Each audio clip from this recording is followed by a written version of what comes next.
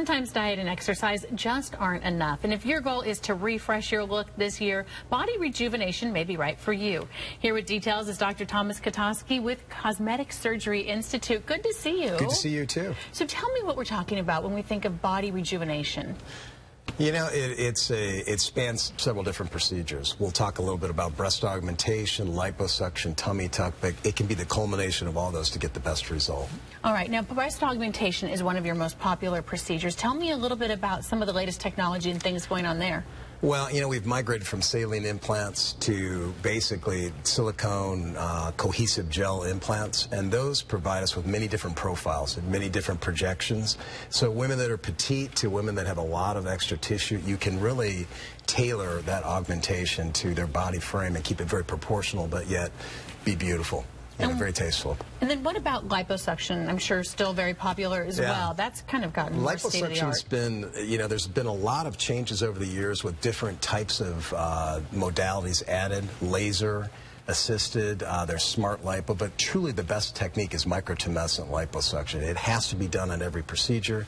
We use micro cannulas that are the size of the tip of a pen. So basically you're sculpting fat without any true potential of seeing ripples, wrinkles, things of that nature, which you do see with other modalities. And so is that as aggressive or as, I guess, rough maybe as some of the others have been? No. Does it give you a little more? No, the whole transition to microtumescent versus just traditional liposuction, that's the difference between the two.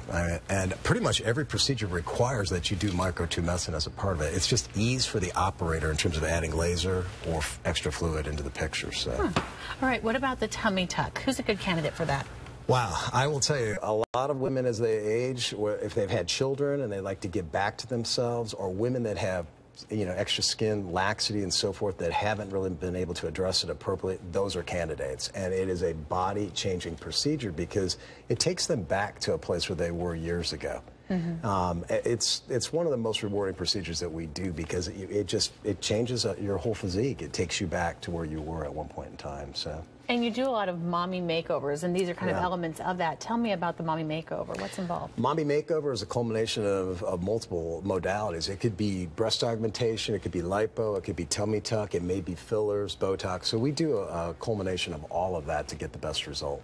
And now you have an offer, a special offer going on right now, too, during February and March. Can you tell us about that? Sure. It's basically 10% off of the mommy makeover procedures that we perform. And, you know, it's across the board. If it was breast aug or lipo or tummy tuck, it's part of that process. So. And so good to come in and just talk about all of the options that are available, I'm sure. A consultation where you could really detail exactly what's needed and so forth. That's the best way to go about it. So. Thank you so much for being here. You're welcome. It's great to be here. And if you'd like more information, you can visit their website. It's bodybykotoske.com or call the number on your screen.